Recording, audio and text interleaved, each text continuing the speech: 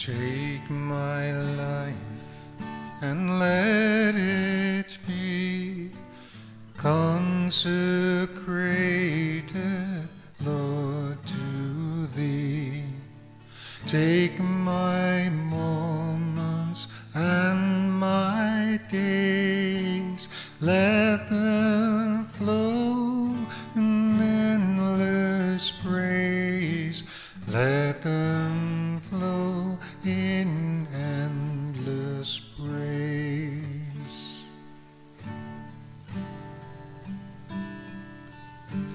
Take my hands and let them move at the impulse of Thy love. Take my feet and let them be swift and beautiful for Thee, swift and beautiful for Thee.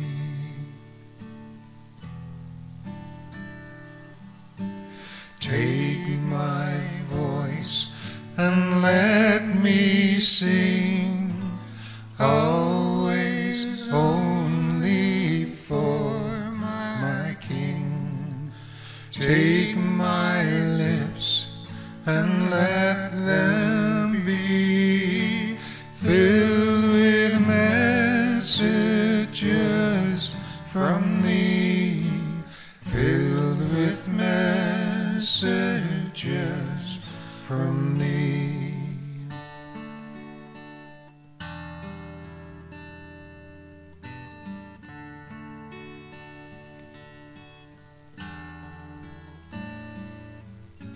Take my silver and my gold, not a mite would I withhold. Take my intellect and use every power as Thou shalt choose, every power as Thou shalt choose.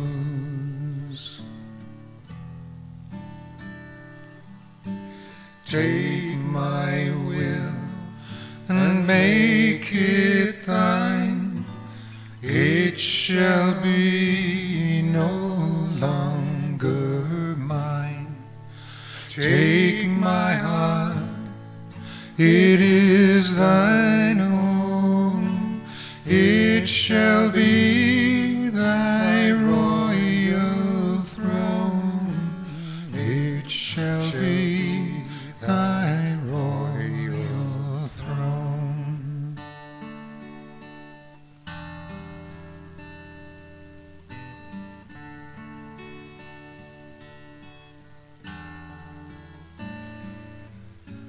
Take my love, my Lord, I pour at Thy feet its treasure store.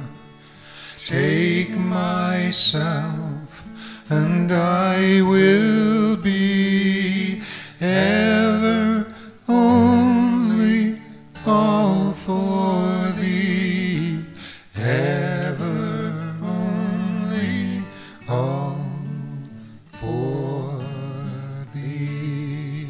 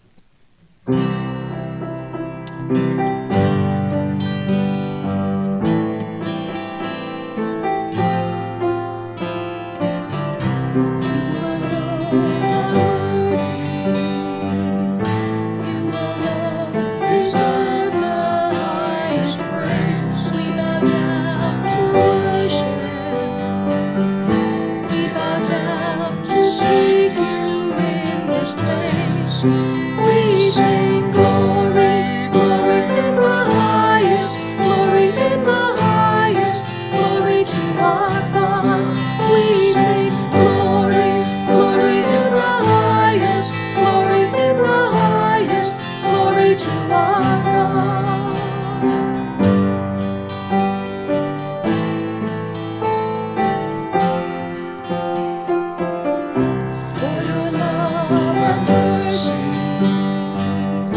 for the beauty of your saving grace. We have come to thank you. We have come to worship you today. We sing glory, glory in the highest, glory in the highest, glory to our God. We sing glory, glory in the highest, glory in the highest, glory to our God. As we bow down, be lifted high. As we bow down, be lifted high. We sing glory, glory in the highest, glory in the highest, glory to our God. We sing glory, glory in the highest, glory in the highest, glory to our God.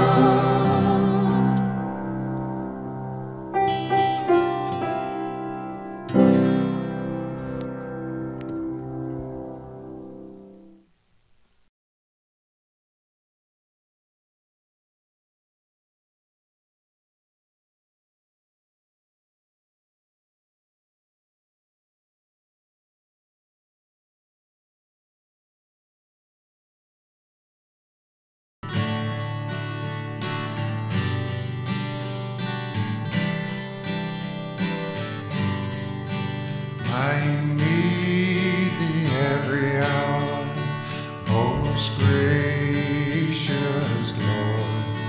No tender voice like thine can peace afford.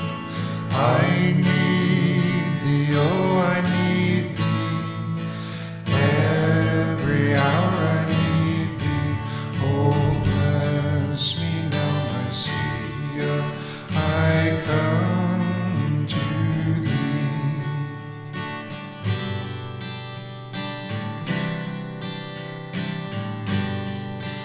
I need thee every hour. Stay down nearby. Temptations lose their power when thou art nigh. I need thee, oh, I need thee. Every hour I need thee. Oh, bless me now, my Savior. I come to thee.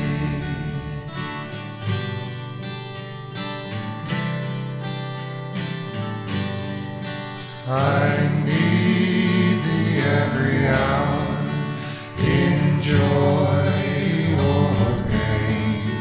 Come quickly and abide, or life is vain. I need thee, oh, I need thee. Every hour I need thee. Oh, bless me now, my Savior. I come to thee.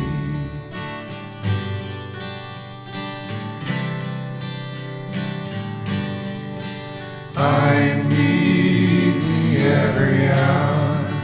Teach me thy will, and thy rich promises in me fulfill. I need thee, oh, I need thee. Every hour I need thee. Oh, bless me now, my Savior. I come to thee.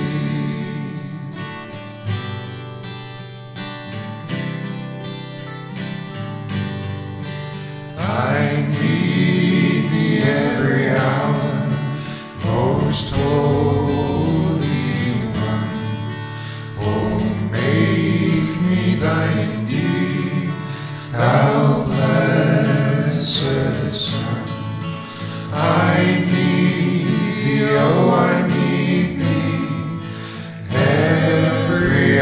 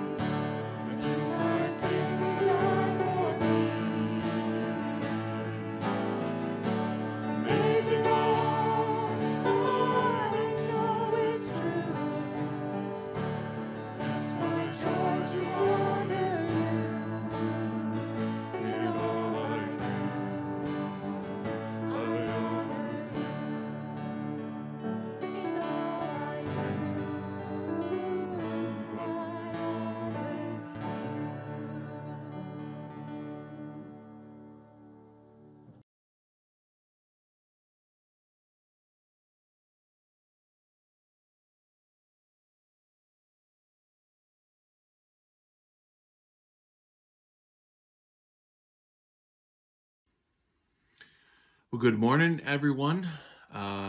Welcome to our online worship here at First CRC. My name is Brian Dunn. I'm the lead pastor here, and it's a blessing and honor to be serving you and worshiping with you as God's people, no matter where we are. You can't help but to, well, at least I can't help but to be a little bit heartbroken that we have to move back to online-only services, even though it was in all likelihood the right thing to have done at this point. Still, yeah, it does break your heart a bit as we, it just feels almost like a step backwards and such. But just to be clear, we are online only for the next 3 weeks to be reevaluated. I think we meet as a council once again before Sunday the 23rd, and we'll see how the restrictions go and what is being proposed at that point then. So be in prayer, and be in prayer for our province, our government, and of course our church leadership as well, as we consider these things in this strange time we're in right now.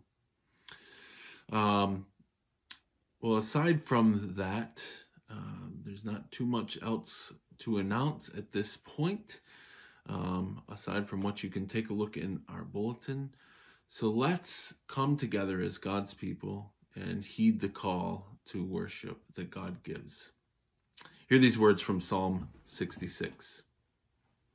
Shout for joy to God, all the earth. Sing the glory of his name. Make his praise glorious. Say to God, how awesome are your deeds. So great is your power that your enemies cringe before you. All the earth bows down to you. They sing praise to you. They sing praises of your name. Praise be to God, who has not rejected my prayer or withheld his love from me. Amen. As God calls us into his presence with these words, he now offers his greeting. Grace, mercy, and peace from God our Father and the Lord Jesus Christ through the power of the Holy Spirit. Amen.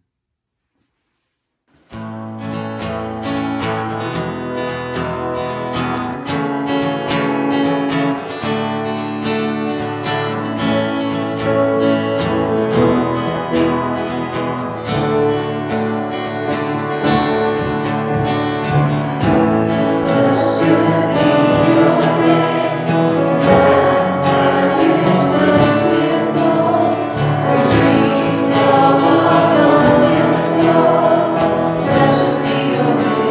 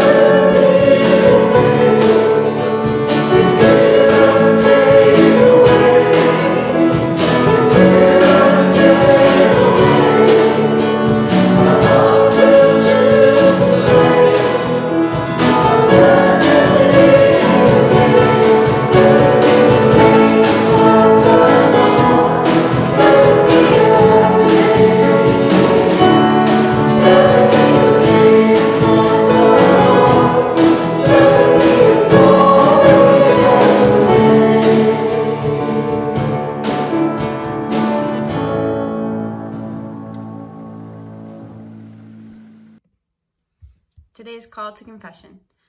God's word assures us in 1 John 1, 8 and 9. If we say that we have no sin, we deceive ourselves, and the truth is not in us. If we confess our sins, he who is faithful and just will forgive us our sins and cleanse us from all unrighteousness. In humility and faith, let us confess our sin to God. Let's pray. O Lord, great God, all holy, Father most gracious, filled with mercy and steadfast love, we are embarrassed to come before you, for we have preferred the ways of this world to your ways. For we have rebelled against your wisdom, and we have gotten into trouble, for we have rejected your fatherly guidance, and have gotten lost altogether. To you belongs righteousness, O Lord, and to us confusion of face. O Lord, great God, all holy, filled with awe, Father, most gracious, filled with mercy and steadfast love, incline your ear to our troubles. Hear us when we pour out our sorrows before you. Forgive us, not on the ground of our own righteousness, but on the ground of your great mercy, on the ground and the gift of your Son, Jesus Christ. It is in his name that we pray, for he is our Savior and the mediator of the covenant of grace. Amen. And today's assurance of pardon. The Lord is merciful and gracious, slow to anger and abounding in steadfast love. As a father has compassion for his children, so the Lord has compassion for those who fear him. For he knows how we were made. He remembers that we are dust. But the steadfast love of the Lord is from everlasting to everlasting on those who fear him, and his righteousness to his children's children, to those who keep his covenant and remember to do his commandments. Psalm 103. God's will for our lives comes from Philippians 4, 4-9. Rejoice in the Lord always. Again, I will say rejoice. Let your gentleness be known to everyone. The Lord is near. Do not worry about anything, but in everything, by prayer and supplication, with thanksgiving, let your requests be made known to God. And the peace of God, which surpasses all understanding, will guard your hearts and your minds in Christ Jesus. Finally, beloved, whatever is true, whatever is honorable, whatever is just, whatever is pure, whatever is pleasing, whatever is commendable, if there is any excellence, and if there is anything worthy of praise, think about these things. Keep on doing the things that you have learned and received and heard and seen in me, and the God of peace will be with you.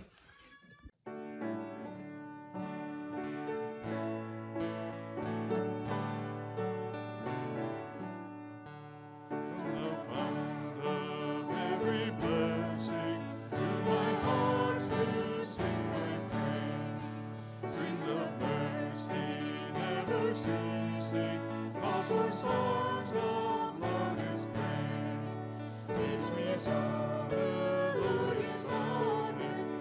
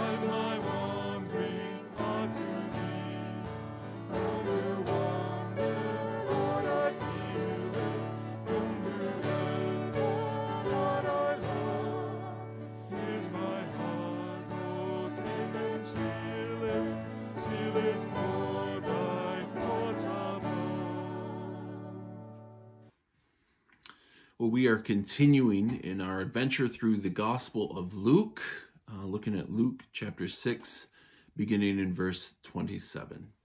Hear the word of the Lord. But to you who are listening, I say, love your enemies and do good to those who hate you. Bless those who curse you. Pray for those who mistreat you. If someone slaps you on one cheek, turn to them the other also. If someone takes your coat, do not withhold from them your shirt. Give to everyone who asks you, and if anyone takes what belongs to you, do not demand it back. Do not do to others as you would have them do to you. If you love those who love you, what credit is that to you? Even sinners love those who love them. And if you do good to those who do good to you, what credit is that to you? Even sinners do that. And if you lend to those whom you expect repayment, what credit is that to you? Even sinners lend to sinners, expecting to get repaid in full. But love your enemies and do good to them, and lend to them without expecting to get anything back. Then your reward will be great, and you will be children of the Most High, because he is kind to the ungrateful and wicked. Be merciful, just as your Father is merciful. Amen. This is God's word. Will you pray with me?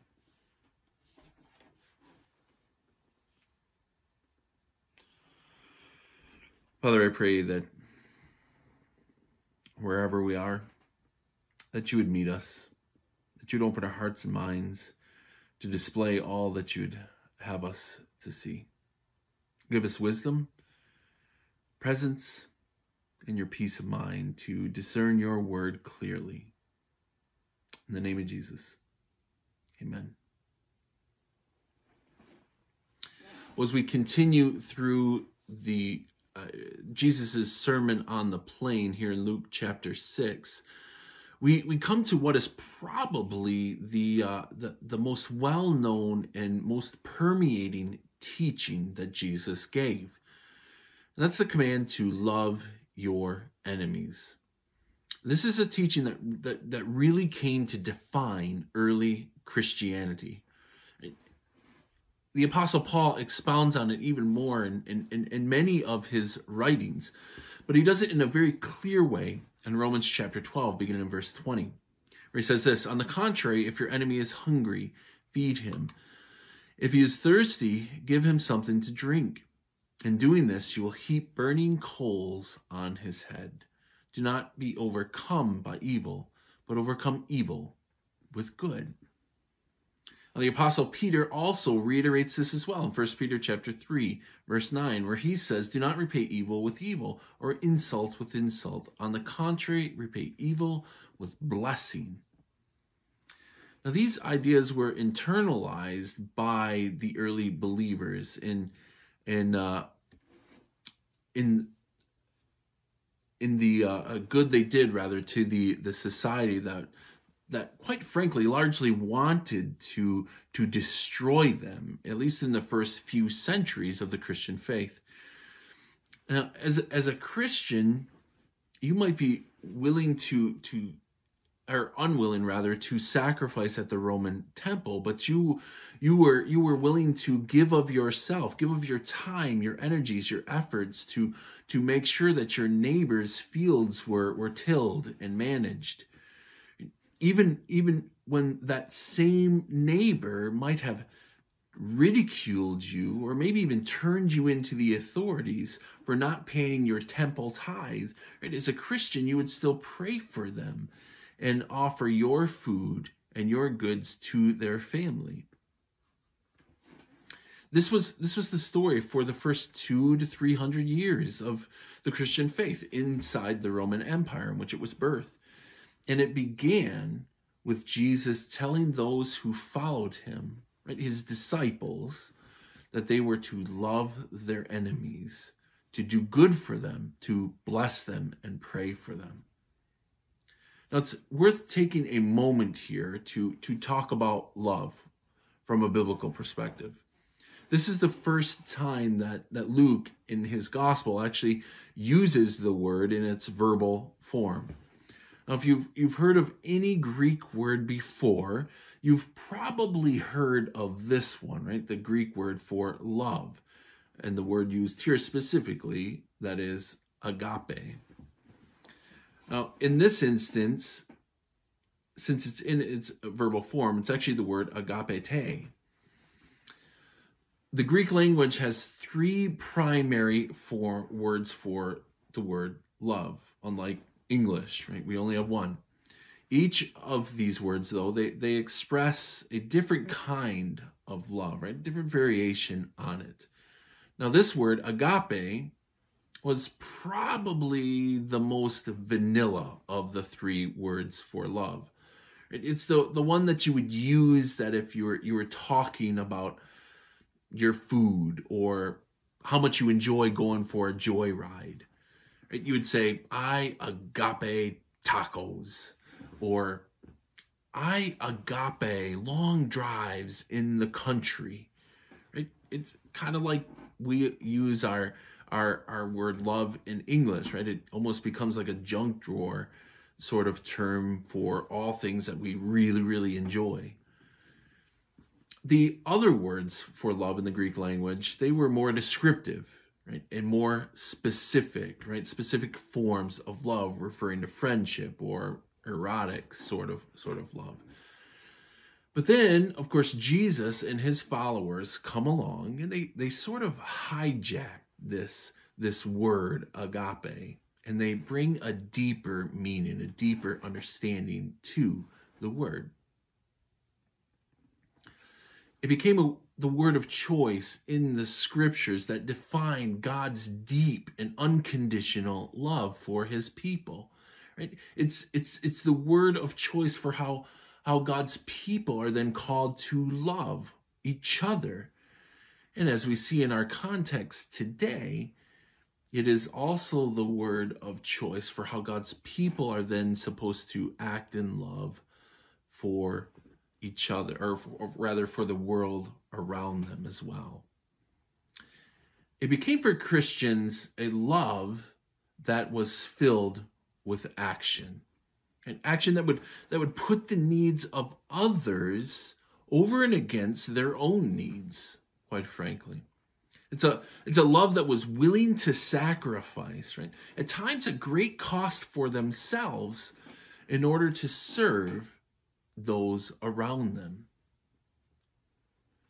We define it this way because of how God's demonstrated his love for his people.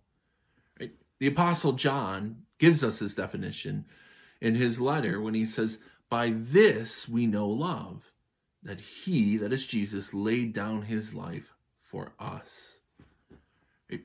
God's action towards us gives us the defining characteristics of how we then are to love not just those whom we see as friendly, but also those whom we might consider our enemies as well. This is, keep in mind, this is not a call for us to have warm, fuzzy feelings towards those whom we might consider our enemies, right? That's not what we're talking about here in a biblical definition of love. But rather, it's to have a caring attitude toward them, and also be willing and often give sacrificially and serve them if we can.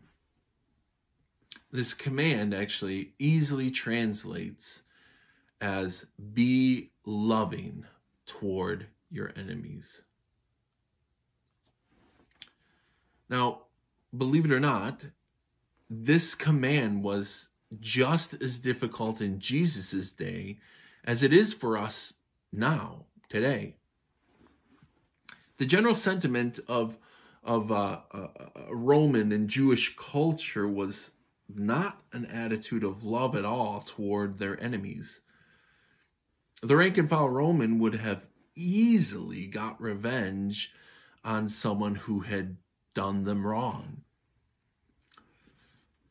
Israelites, Jewish people, were called to, of course, we see this in the law, to provide or give some sort of care for foreigners and those outside their nation. But if you were not of the same religious mindset, they would not have even considered you their neighbor.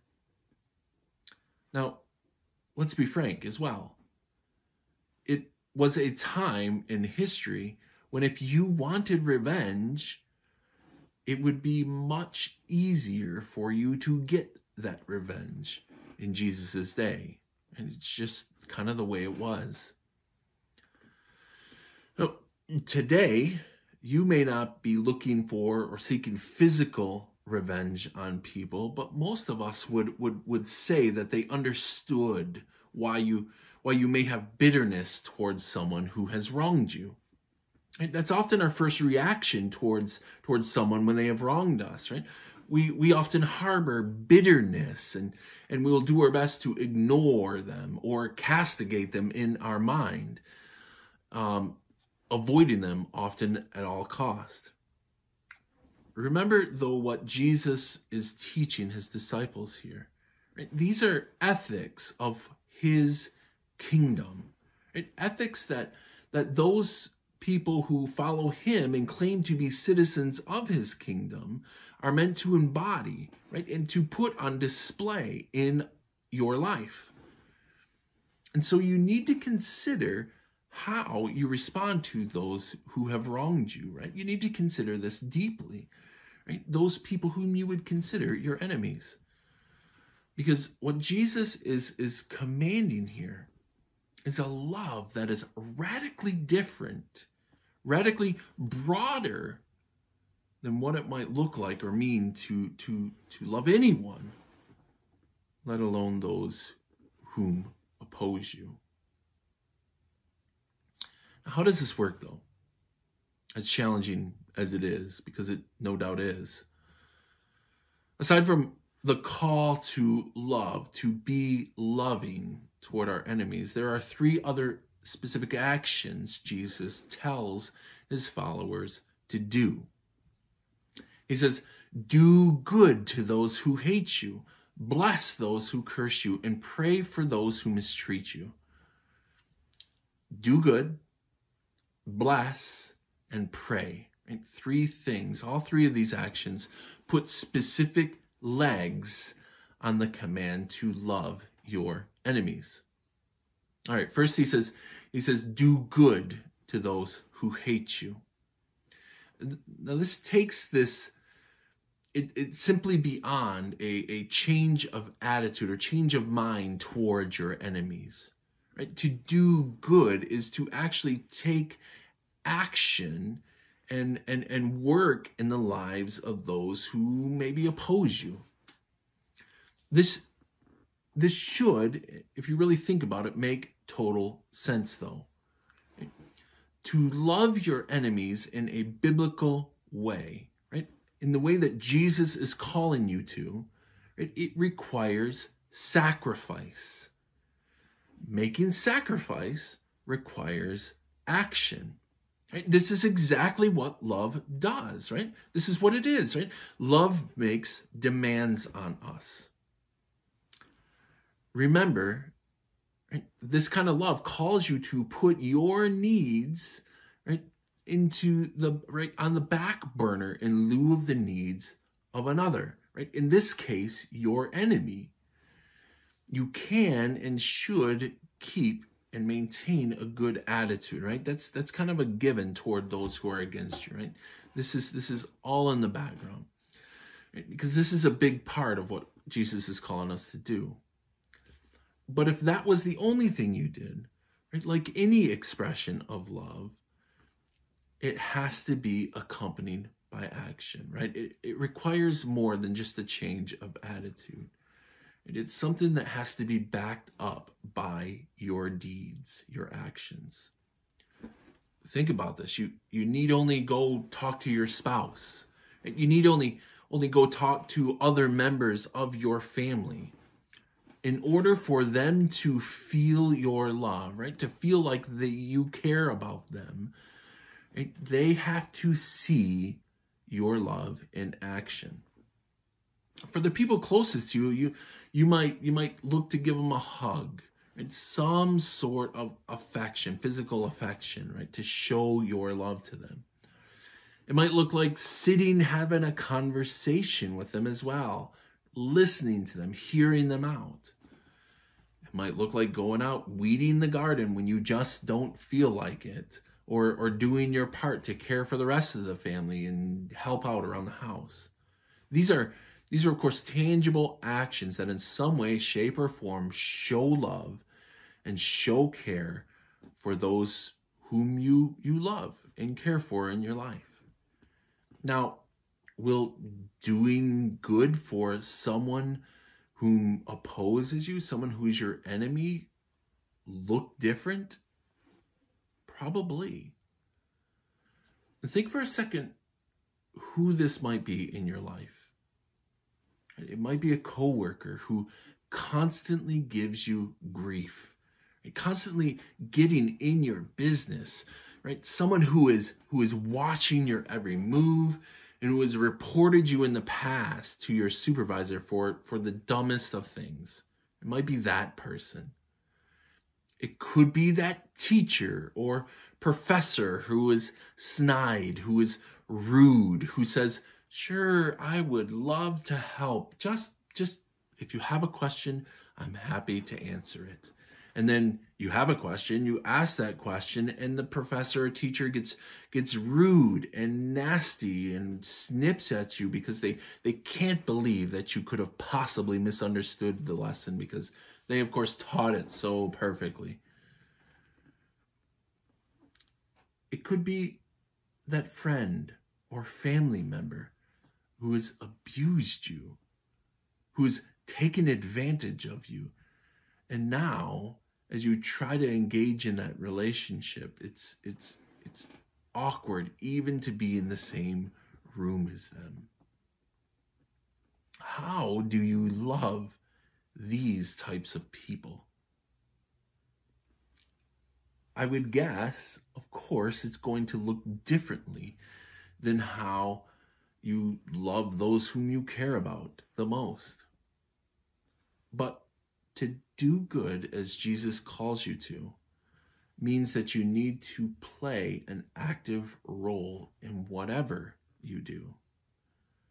And while it's good to make the choice to, of course, not chew the person out at work for being petty, right?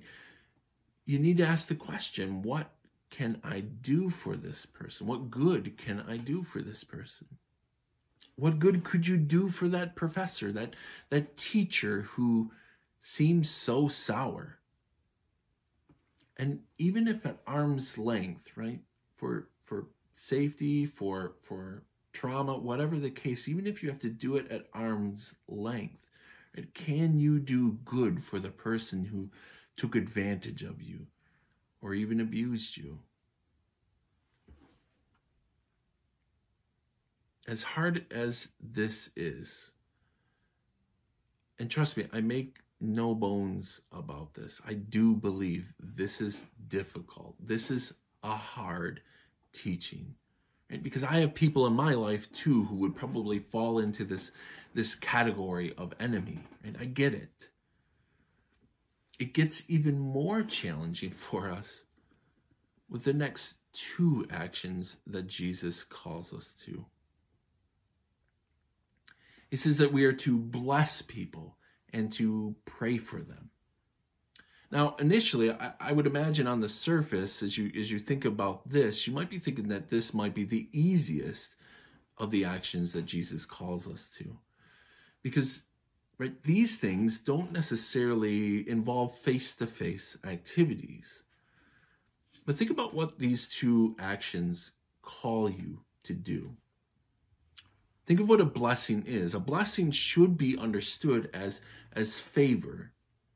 In this instance, asking God's favor to fall on someone. And then think of what prayer is. Prayer is the means by which you You ask God to intervene in your life or intervene in any person's life, right? It's having that conversation with God and asking for these sorts of things. So what this ultimately means is that you're asking for God to soften someone's heart and give them mercy and salvation, which, of course, if you understand your faith correctly, is the greatest gift that they could ever have. Now, I've heard many people say of people who have hurt them that they hope that there is a special place in hell for them because of what they've done. And I get that. People often say that because they have been hurt so bad.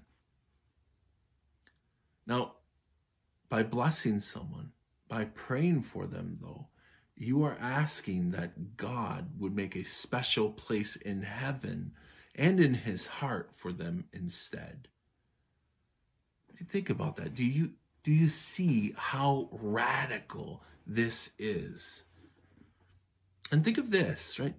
Jesus is saying this to his followers. Right? They were going to experience such extreme hardship in the not too distant future.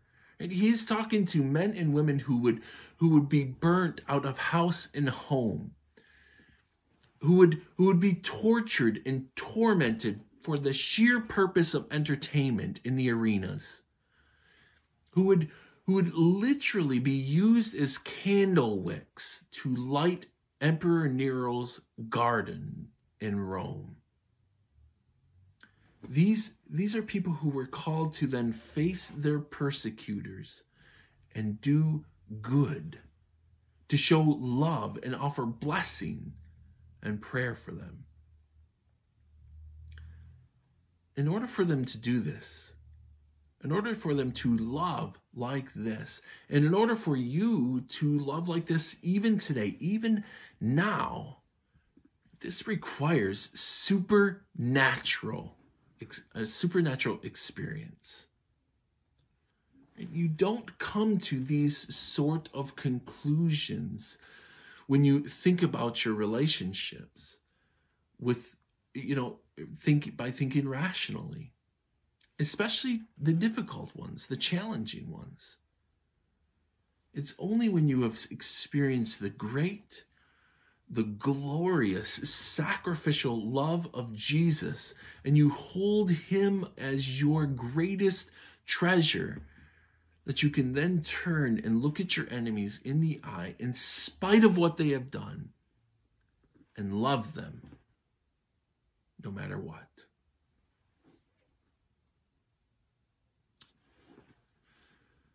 Verse 29 through 30, Jesus illustrates how this love could look in action.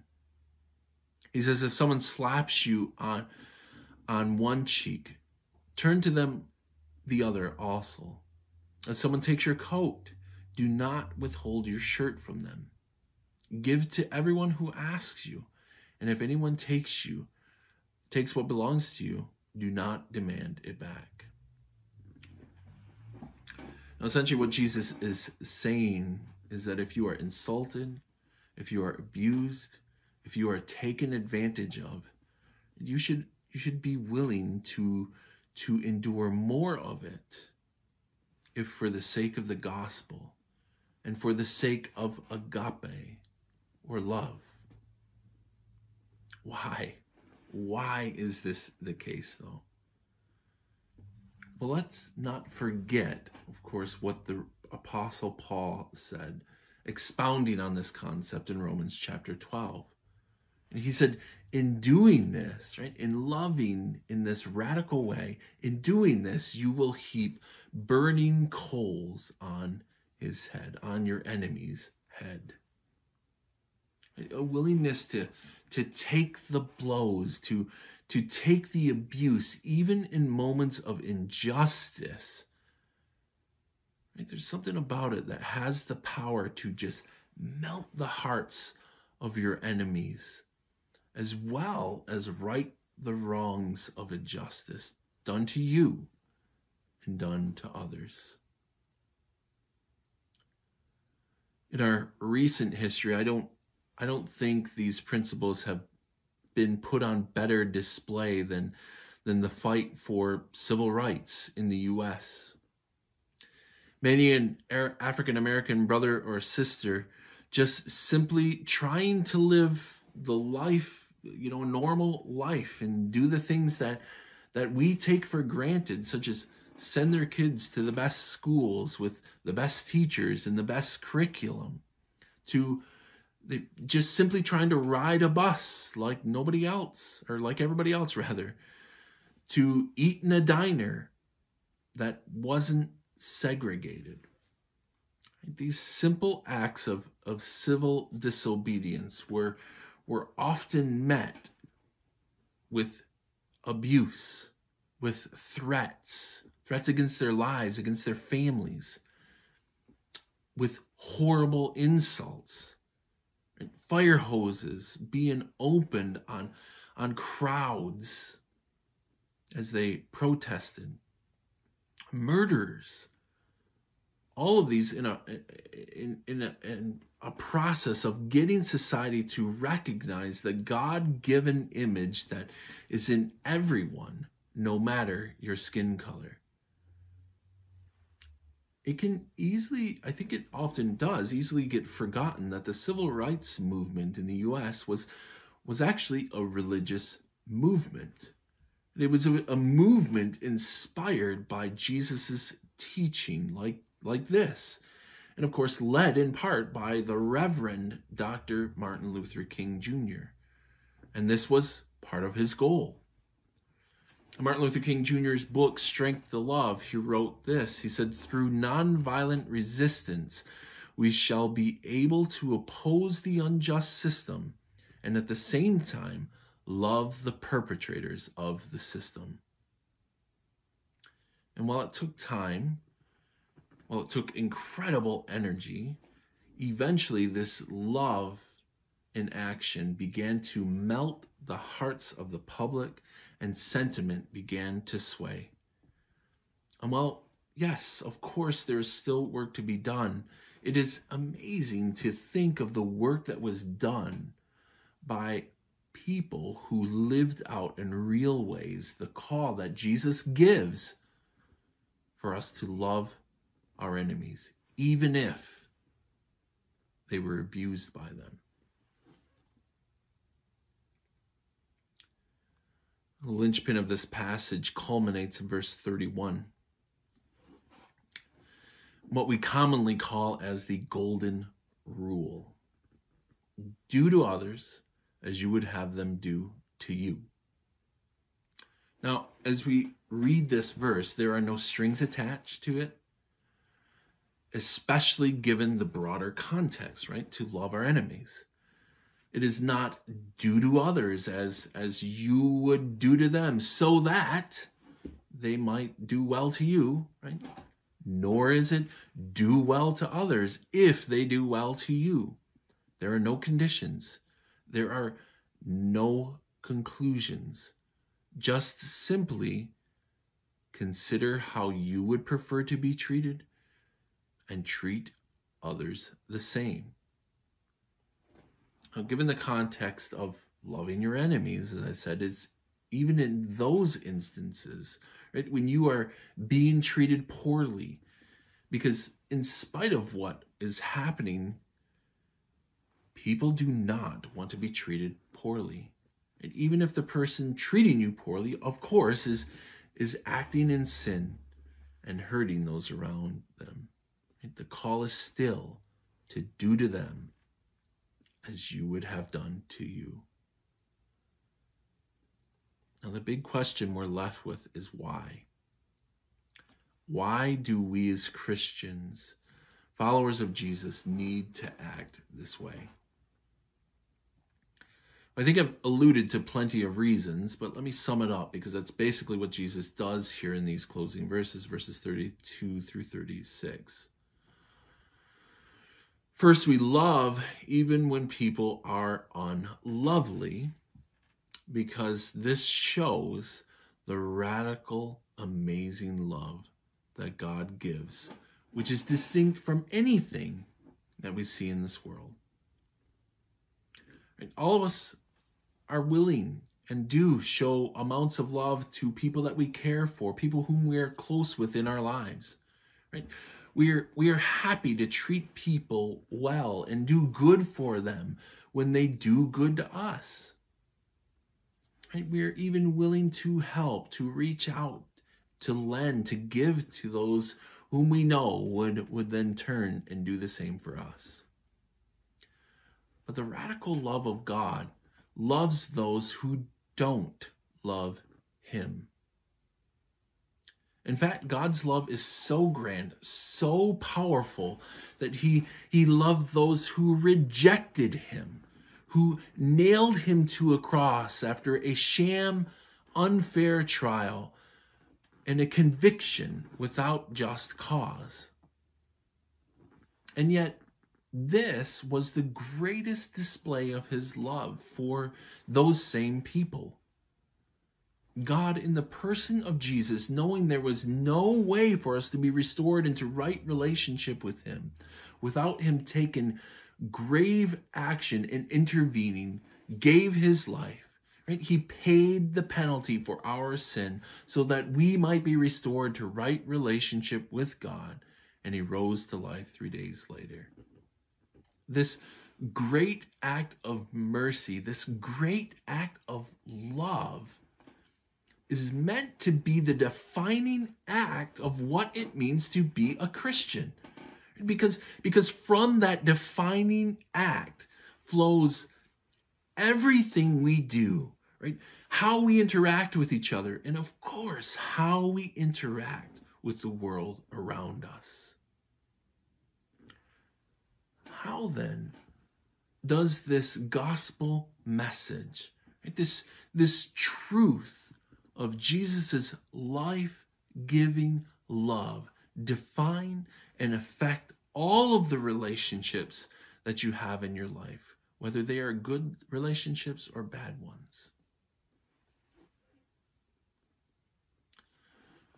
Second, as we consider the truth of the gospel and what that means for our lives and what Jesus has done for us, when we have that in our minds, when we hold that as our greatest treasure, we can love radically even those who hate us, because we know that we already have the greatest reward possible, Jesus himself. And verse 35 tells us that our reward will be great, and you will be the children of the Most High. Right? In Christ, you are God's child. And even though your sin, my sin, nailed Jesus to the cross, even though Scripture describes us as God's enemies, right, Jesus still died for you. He still accepted you. He still adopted you into his family as his child. And all this comes to you as you trust in his Son. There can be no greater reward if you have trusted in Jesus as your Savior, because that reward is yours here, now, today. And so, knowing that, you can give of yourself freely as a display of the mercy, as a display of the grace that God has given you in Christ.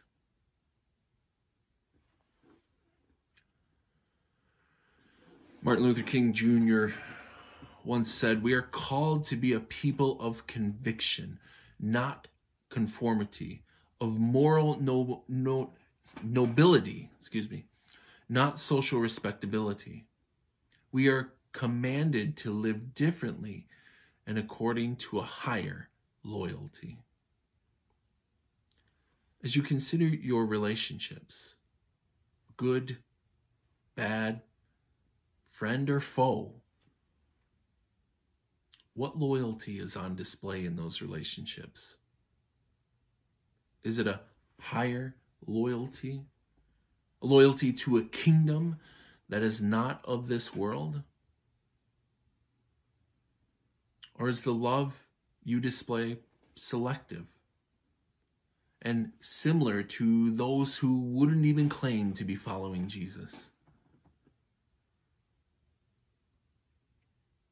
Your love for everyone is a direct display of the love, or the one who loves you and forgave you.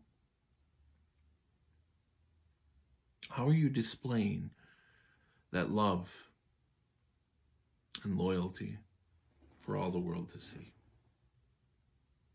Let's pray.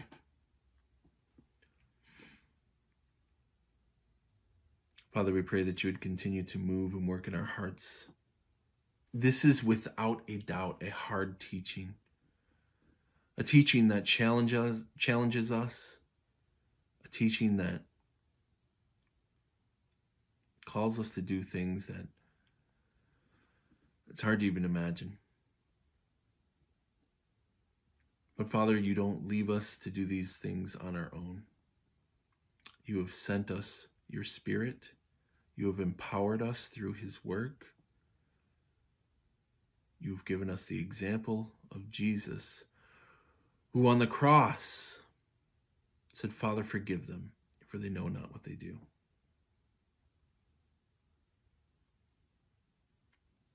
Grant us your grace.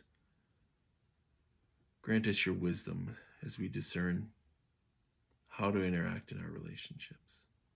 In the name of Jesus, amen.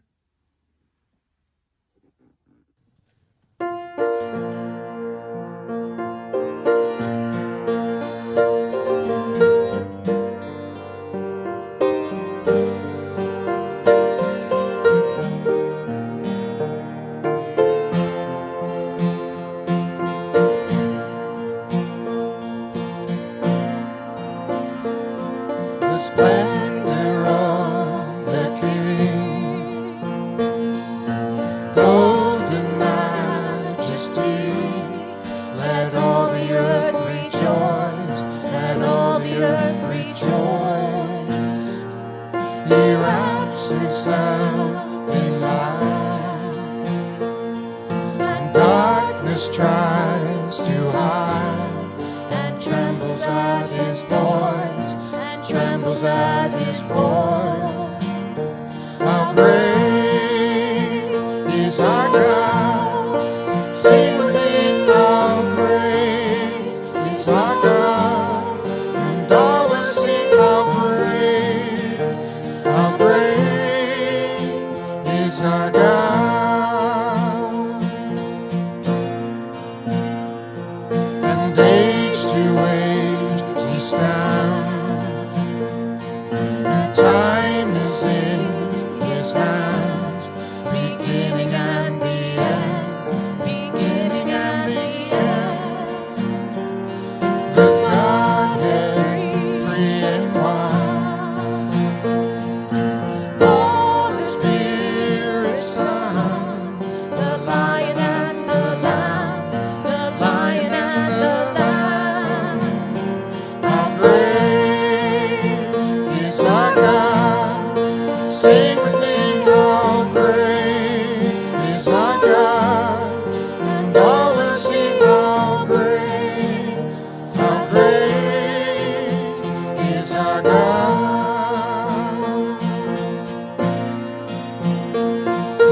Name above all names, worthy of all praise.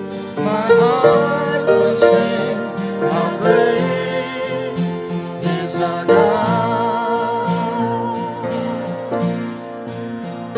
How great is our God?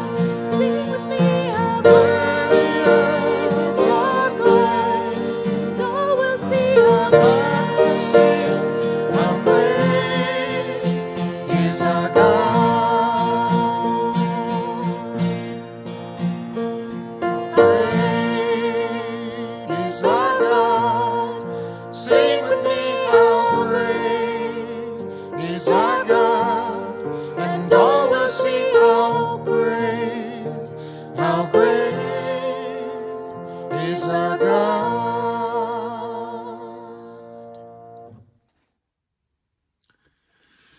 there's plenty to be praying for in our congregation, including plenty of people who are actually dealing with COVID and, of course, issues relating to COVID in their families and in their homes.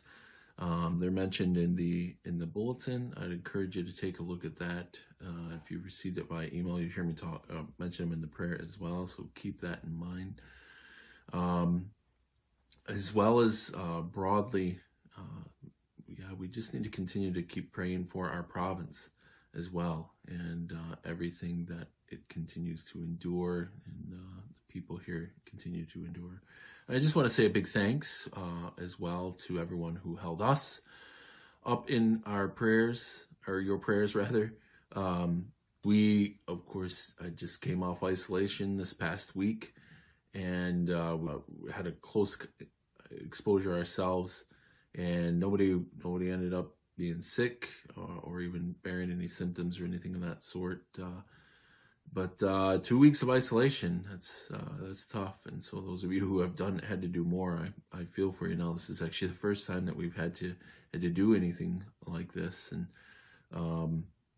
so yeah, I'm a bit more empathetic now for sure. That tends to happen when you have to do something like this anyways. So but anyways, just thank you for your prayers and your concern for us during this time, and for everyone who helped us with groceries and things of that sort. We are grateful for that. Okay, let's come to the Lord in prayer this morning. Let's pray.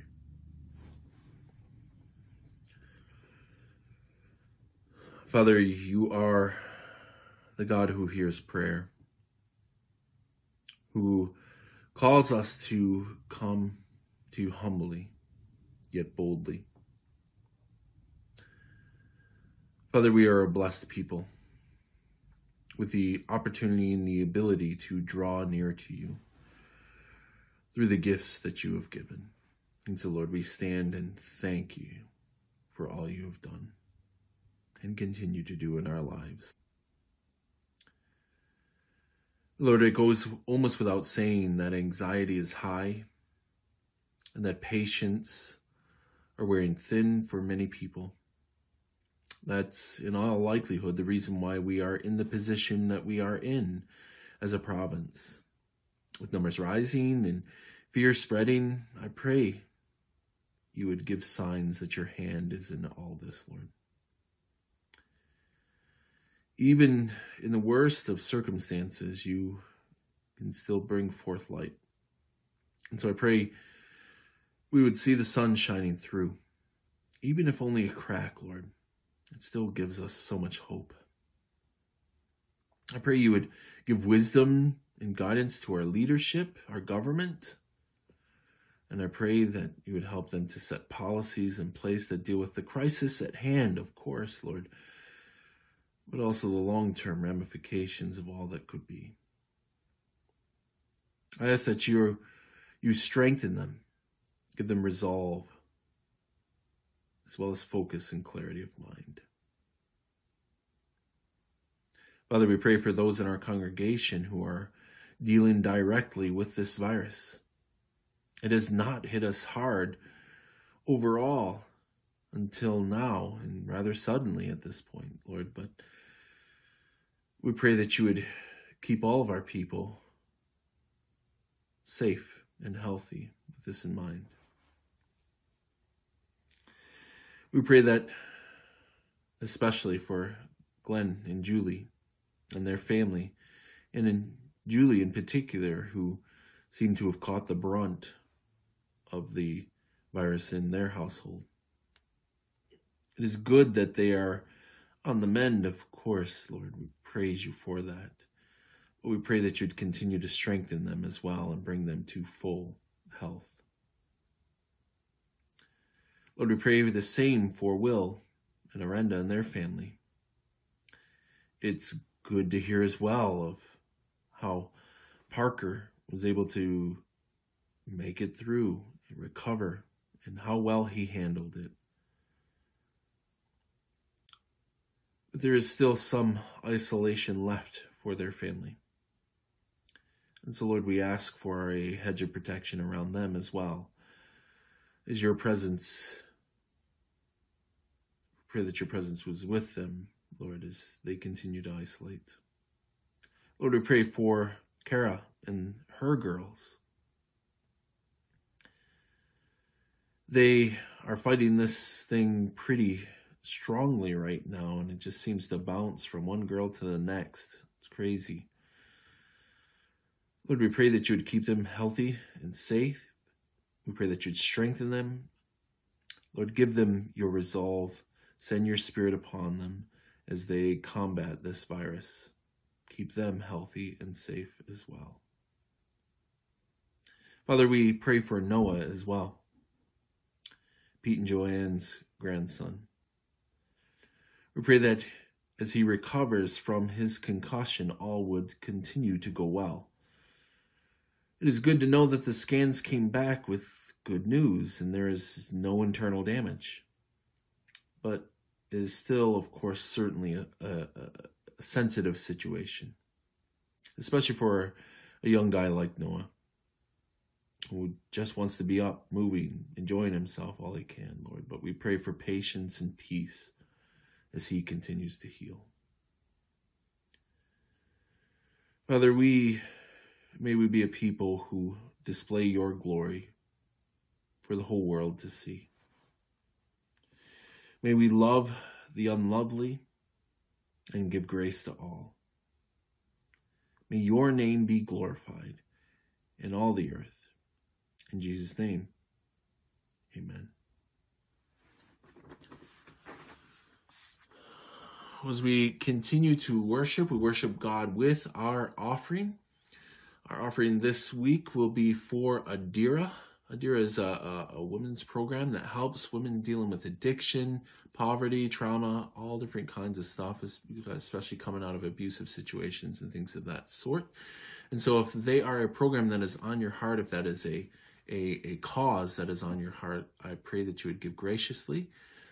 They, like everyone else, are dealing with the ramifications of COVID, and they need to be able to make it through these tough times as well. I say that, and I mention the church as well, and I pray that you continue to give graciously to the church, all that we do here, including benevolence, keeping the lights on, and things of that sort. Well, go as God's people to love and serve the Lord, showing blessing, giving grace, and love to everyone, friend or foe. Receive the blessing. The Lord bless you and keep you. The Lord make his face shine upon you and be gracious to you. The Lord turn his face towards you and give you his peace. And all God's people everywhere said, amen. Have a great week. We will see you online next Sunday.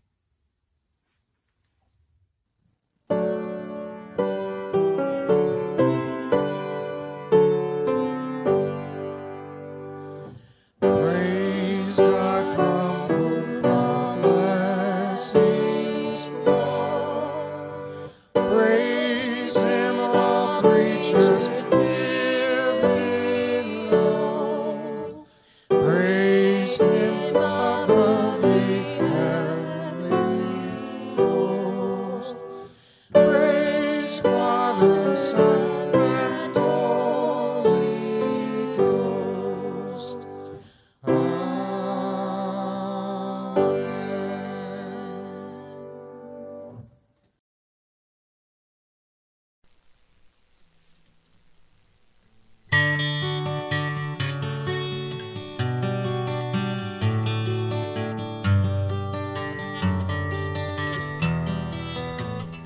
When we walk with the Lord in the light of his word, what a glory he sheds on our way. While we do his good will, he abides with us still, and with all who will trust and obey. Trust and obey, for there's no other way to be happy in Jesus, but to trust and obey.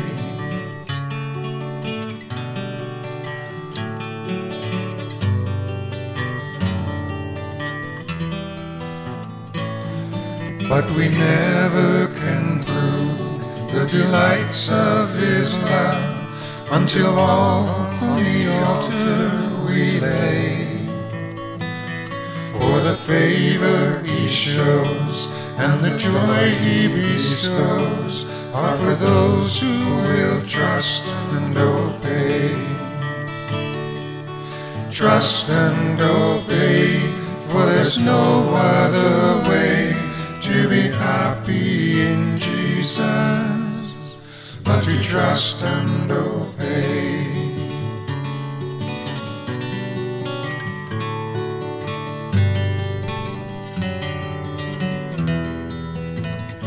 And in fellowship sweet we will sit at his feet, or we'll walk by his side in the way. What he says we will do, where he sends we will go. Never fear, only trust and obey. Trust and obey, for there's no other way to be happy in Jesus but to trust and obey. Trust and obey, for there's no other way to be happy in Jesus but to trust and obey.